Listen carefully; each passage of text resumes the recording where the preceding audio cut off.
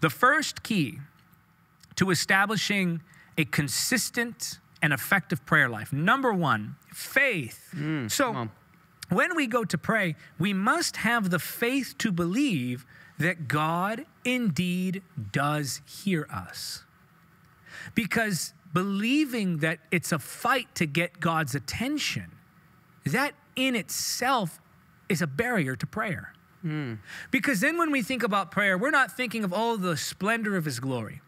Oh, the wonder of communion with the Lord. Or, oh, I can't wait to fellowship with the Holy Spirit. No, we're thinking, okay, I'm going to have to work up my prayer life. I'm going to have to start singing this and that and maybe jump up and down and wave my hands. I have to work myself emotionally. I have to exhaust myself mentally. And then maybe God will respond to me. And if you view that prayer, if you view prayer that way, who's going to want to pray?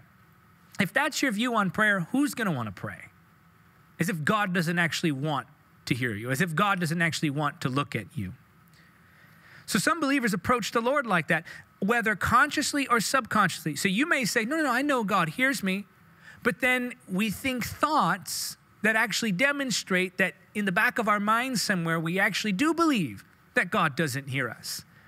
Things like, well, is God really forgiven me for my past? Or did I pray enough today? Or is God upset with me because I forgot to pray yesterday? And those are the barriers we create for ourselves. I haven't prayed in 2 days. Now I have to really work for my place back with God. Wait a minute. You never worked for your place in his throne room in the first place. You never worked. You never earned your way in.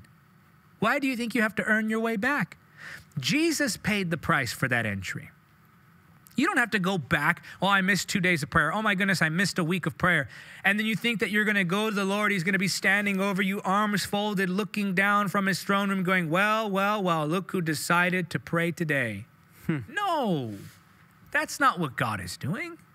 That's not how our Heavenly Father is. No, he's not even going to hold that over your head. He's not. And we hold it over our own heads because of some religious, superstitious, traditional thought that we somehow developed because of things that we've heard. But that's not what the Heavenly Father is like at all. So when you go to pray, recognize you have his ear. You have his attention. His eyes are on you. You have his focus. Luke chapter 10, powerful portion of scripture here. Luke 10, I'm going to read 38 to 42. As Jesus and the disciples continued on their way to Jerusalem, they came to a certain village where a woman named Martha welcomed him into her home. Her sister Mary sat at the Lord's feet, listening to what he taught. But Martha was distracted by the big dinner she was preparing. She came to Jesus and said, Lord, doesn't it seem unfair to you that my sister just sits here while I do all the work? Tell her to come and help me. But the Lord said to her, my dear Martha, you are worried and upset over all these details. There is only one thing worth being concerned about. Mary has discovered it, and it will not be taken away from her. So we see Mary and Martha both wanting the same thing. Both of them wanted to please the Lord. They just went about it in two very different ways. Mary knew that she was already connected. She pursued fellowship. She pursued communion. She pursued that friendship with God. Martha, on the other hand, tried to earn what was already hers. You know, if Martha just sat down with Jesus, Jesus would have sat down with her. But no, what did she do? I have to please the Lord. I have to work for him. And some of us are so busy working for him that we forget to fellowship with him. Wow. Which is more important, by the way.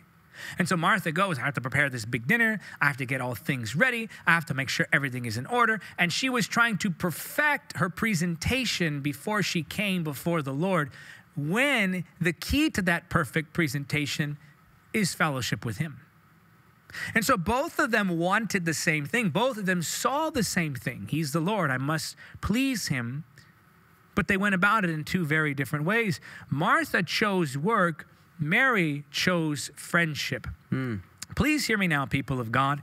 You don't enter the glory through noisy desperation. You enter through faith-filled confidence. Now, I am about to address a mindset And my addressing of this mindset may offend some of you. But please hear me, I say this in all humility. My goal is not to offend you. It may offend you, but that's not my goal. I truly want to help you enter the depths of prayer. I truly want to help you get rid of all barriers to prayer so that you don't face another barrier again. But in order to do this, we must rethink the way we approach God. Because there's this culture of desperation that somehow has become accepted in the church. And you know you're in a culture of desperation if everything's really tense all the time. The preaching is tense. The application of the preaching is tense. The worship is tense. The prayer is tense. You're in this posture of anguish at all times. Now, I understand. There's a time and a place for anguish. There's a time and a place for some conflict, warring in the spirit against the enemy. But if you're always worked up, if you're always tense, if the things of God just come with this culture of exhaustion and overworking and tension, then you're not in a spiritual dynamic, you're in a religious one. Because what are the fruits of the Spirit? Love, joy, peace, patience, kindness. And sometimes we lose these things when we have a misunderstanding of who God is and what he's like. And so we've produced this culture of desperation. And we say things like, well, if you want God to touch you, you got to get desperate for him. If you want a move of God, you got to get desperate. Or people say as if it's something to celebrate, I'm always desperate for God. And I'm thinking, how can you be desperate for something that's already yours? Wow.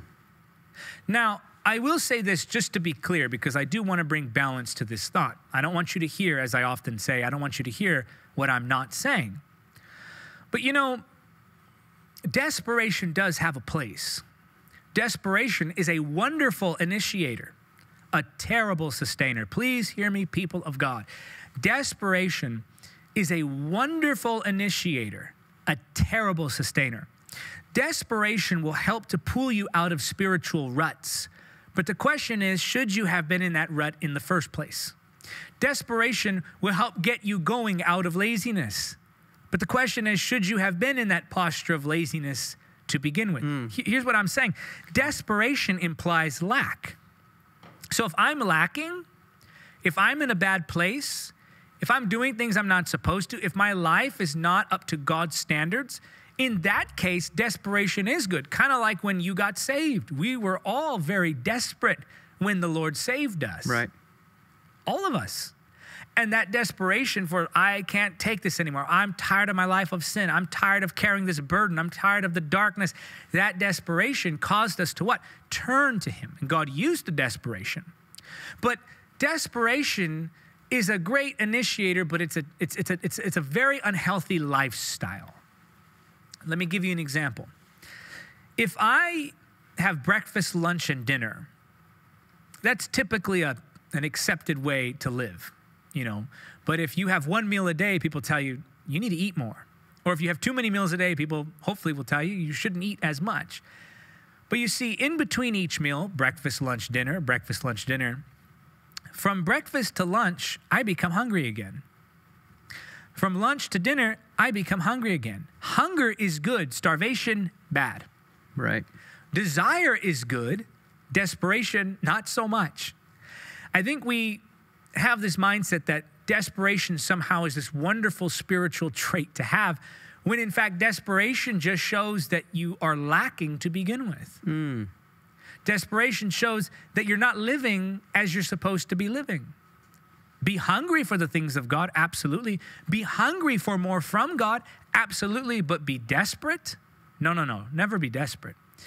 Maybe you were in a desperate place to begin with, or perhaps some tragedy in life brings you to this place where now you're desperate. And that happens to many of us.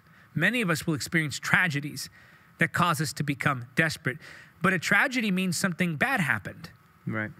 And desperation pulls you out of that. So a lifestyle of tragedies, not necessarily the best thing.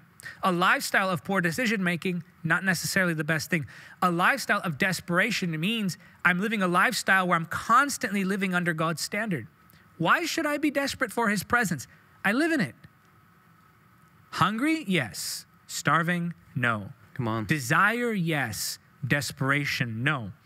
And so what happens is we out of desperation try to work for the things of God. You ever been in a worship service? Come on, if you just shout a little louder, if you jump a little higher, if you spin your flags a little faster, get desperate in this house and watch God move. I don't see you guys jumping. I don't see you guys dancing. I don't see you shouting. Think about it. Sometimes people are being sincere when they ask you to do such things, and sometimes shouting is good, but it depends why you're shouting. If you're shouting a shout of victory, great. If you're shouting a shout of spiritual warfare, great. But if you're shouting because you think you have to get louder in order for God to hear you, you're coming at it from the flesh and not from faith. You're coming at it from the posture of work and religion and burden rather than the posture of faith. When Jesus said, pray like this, he said, our Father in heaven, hallowed be thy name. He didn't say, Father in heaven, please hear me. No, right. Jesus began with knowing who his Father was and that he was heard. He didn't begin prayer by begging God, God, please, please, please, please hear me. God, please, please, please, I need you. Guys, please, I'm telling you right now, the way you identify a religious move, not a move of the Spirit, anything religious is always going to create this tension in you, this almost this anger, this frustration, that tension. You have to be careful of that. You have to be careful. I'm not saying it'll lead you to hell. What I am saying is it'll weaken you spiritually. And we have to be careful that we're not relying on the flesh to produce what only the Spirit can produce. Come on. So be careful of this posture of desperation. It's really, if I can be real with you, it's moving from immaturity to maturity. And some might say, well, you don't want to lose that fire. That's not fire. That's flesh. Thinking I have to create some type of emotional, heightened response just to get God to respond to me is not fire, that's flesh. Tension, exhaustion, religion. It places burdens on you instead of lifting them. The anointing breaks burdens. If you leave a meeting or you hear a sermon or you listen to a podcast or you're a part of a conference, if you're a part of something that leaves you feeling burdened and like you are fearful and you have all this list of things now, I got to be careful of this, that, and this, and you leave tense and fearful and desperate, did you really have an encounter with the Holy Spirit? Who doesn't leave us feeling fearful and desperate. He leaves us bold and fulfilled.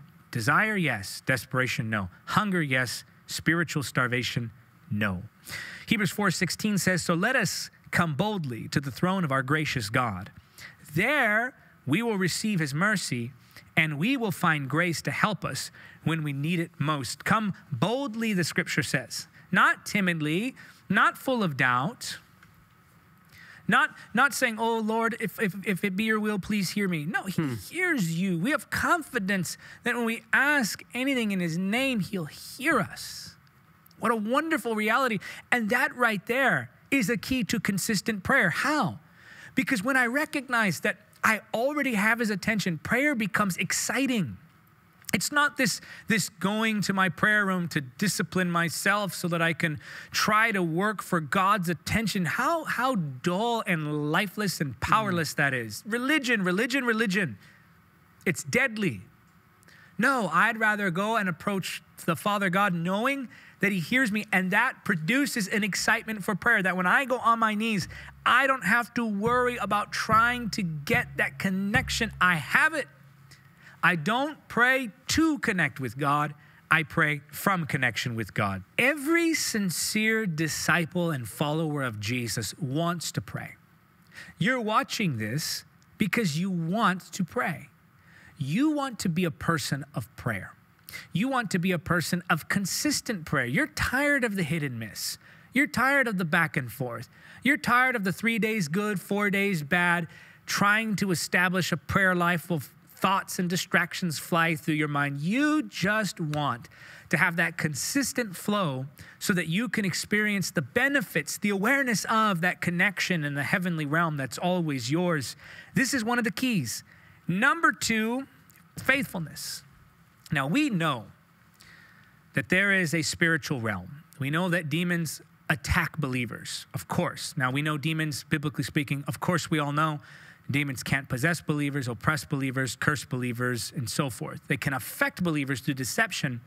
But beyond that, the other enemy that we're fighting is the flesh.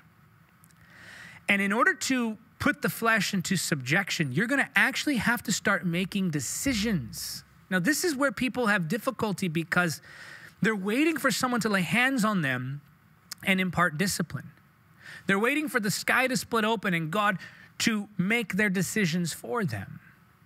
But you must learn to exercise your free will to participate with the Holy Spirit that you might implement spiritual disciplines in your life. If you want to pray more, you simply have to choose to pray more. If you want to pray faithfully, you have to choose to pray faithfully. It comes down to your decision. Now, we all fail. We all make mistakes, and sometimes prolonged failure when it comes to discipline in prayer discourages us. So we think that because we missed 6 days of prayer or 3 days of prayer or even 1 day of prayer, that somehow that disqualifies us, or somehow we've wiped off some record that we have to start all over again, that it takes all our points away. That's not the way this works. God is not tracking how many days you spend in prayer. Right. What's more important is whether or not you have a connection with him and whether or not that relationship is strong. And the way you keep that strong is through daily prayer.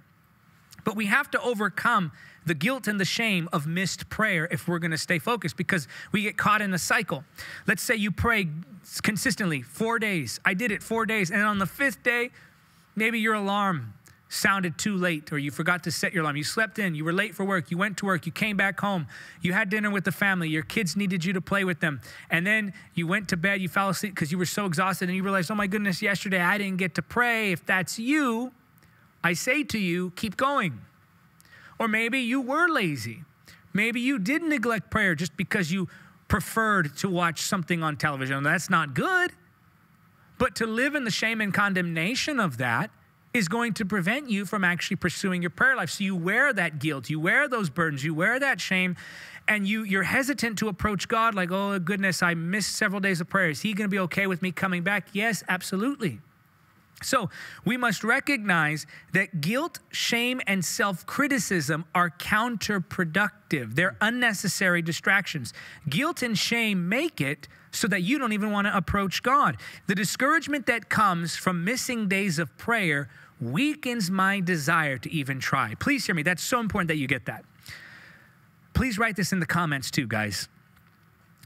The discouragement that comes from missing days of prayer weakens my desire to even try. So when I become discouraged because, oh, I missed that day of prayer, or, oh, I only prayed 30 minutes when I wanted to pray an hour, that shame, that guilt from missed days of prayer or not praying enough, that weakens my desire to try again. You see, it's the forgiveness of God, it's the grace of God that empowers me to know that I can keep moving. But we must commit to prayer, and we must forget those things that are behind us. Okay, maybe you missed a day or two. Maybe you didn't pray as long as you wanted to pray today, but put that behind you, and tomorrow, keep going. Tomorrow, try again. God's, again, as I said earlier, God's not folding his arms, looking down at you, angry and saying, well, look who decided to show up. No, he's ready to try with you again. He's faithful like that. And so when I go to commit to prayer, there will be times when I fail. But I must choose to implement that discipline. You have to make that choice. Here's a wild thought that doesn't get talked about a lot today. Did you know that you can choose every single one of your actions? I think sometimes we act as though someone else is making choices for us. It's not the case, not for the believer anyway. You can choose your own actions, and your actions will have consequences. And God will actually hold you accountable for those actions and consequences. Did you know that? So then, prayer, like anything else that's a spiritual discipline, is going to require my participation. Right. Everything spiritual is partially discipline on my end and grace on God's end. It's mostly God's grace, but we must at least put in the action to cooperate with what the Holy Spirit wants to do. Matthew 26:40-41 says, "Then he returned to the disciples and found them asleep. He said to Peter, 'Couldn't you watch with me even 1 hour? Keep watch and pray, so that you will not give in to temptation, for the spirit is willing, but the body is weak.'" Come on. Make the decision to pray. Something that I wrote here. To become a man or woman of faithful daily prayer, you must make up your mind concerning prayer. People often ask me, how do I pray more? And honestly, the answer is simple. Choose to pray more. It's your choice. But you have to start by making up your mind. You have to stop by half-heartedly saying, at some point I'd like to establish a prayer life. At some point I'd like to establish a devotion to the Word. You have to make up your mind, say within your mind, say within your heart, I am going to commit to daily prayer, period. Shoot for an hour, but if you only make it for 20 minutes, that's a good start. It's better than not praying at all.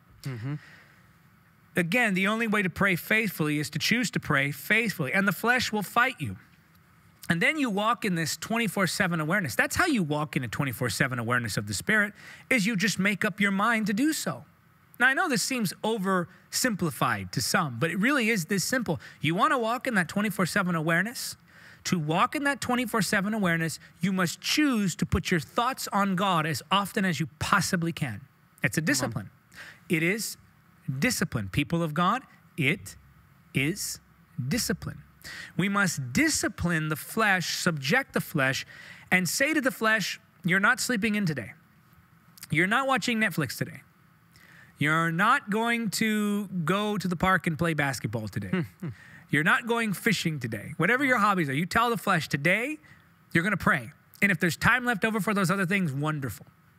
You can accomplish more in a prayer-filled day than you ever could in a prayerless year. Come on.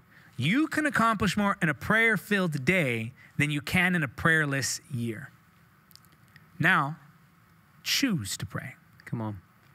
Commit in your mind. Say, I will commit to pray. Carve out sections of your day. Arrange your schedule. Cancel hobbies. Stop doing so many. You know, the Bible says a man of many friends will come to ruin. Some people are so socially active that they have just a ton of shallow friendships, very few deep ones. Just invest in a few good friends and stop filling your schedule with baby showers and weddings and outings and picnics and everything else. And nothing's wrong with those things. But I think sometimes we just like to stay busy. We have all these shallow friendships, people you haven't talked to for years, and you're going to their cousin's, uncle's, wedding. And we fill our schedule with all these social interactions when really what we need is a few solid friendships, a few solid, not saying you ignore everyone else, but as far as investing time, you can only give so much to so many people. Start saying no to certain things. Start changing the schedule of your hobbies. Change your jobs if you have to. If you're too busy to pray, you're too busy. Arrange your entire life around your prayer life. Arrange your entire schedule around your devotion to the Word and your time in prayer with God. Guard it, protect it, and let nothing and no one touch that secret place. Stubbornly refuse to give up that time for anyone or anything else. And when prayer becomes the priority, only then can prayer become the foundation. I want to say that again.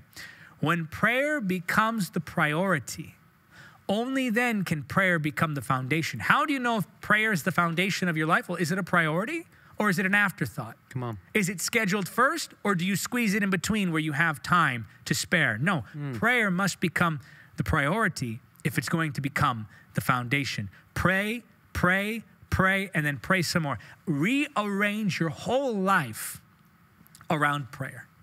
That's what it's going to take. If that's what it takes, do it. And I promise you, you will not regret it. Thank you for watching Encounter TV. Don't forget to subscribe and click the notification bell. Also, help us spread the gospel of Jesus Christ in the power of the Holy Spirit. Make a one-time donation or become a monthly supporter by clicking on the donate link now.